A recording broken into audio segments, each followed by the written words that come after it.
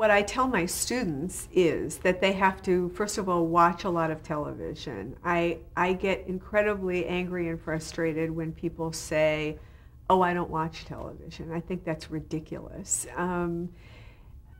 I think that anyone who thinks they can write for television without being a lover of television is sadly mistaken. I think that you have to choose the shows that you want to write for by what you have a visceral reaction to, at least in the beginning.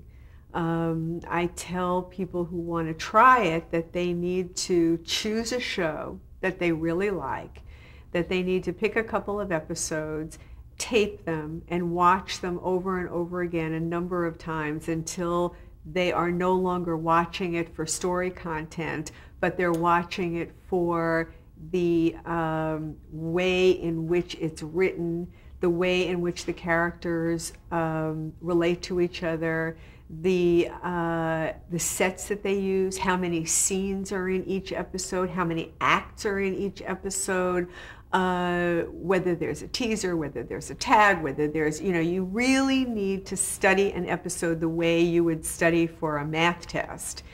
And then work out a story and sit down and write a spec script. There is really no way that I've ever heard of writing for television without writing spec scripts. And you should have at least 2 of them to start out with to show agents and producers.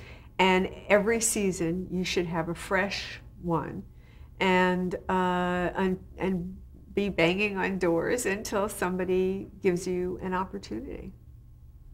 And how about a new TV executive? What kind of advice would you give her or him? Or him? I'm not sure that there are prescribed ways of becoming a TV executive, but the best way that I know of is to start as somebody's assistant.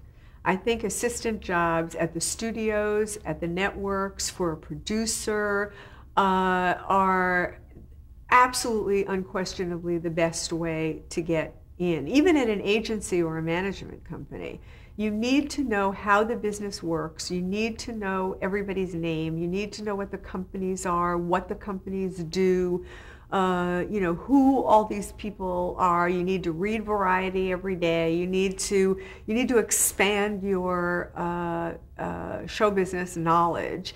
And most of these companies, especially the studios and the networks, prefer to promote from within. And you will go from being an assistant one day to being, the coordinator of the department or whatever the entry-level job is in that particular company, and then be able to move around. That's the absolute best way still that I know of to do that.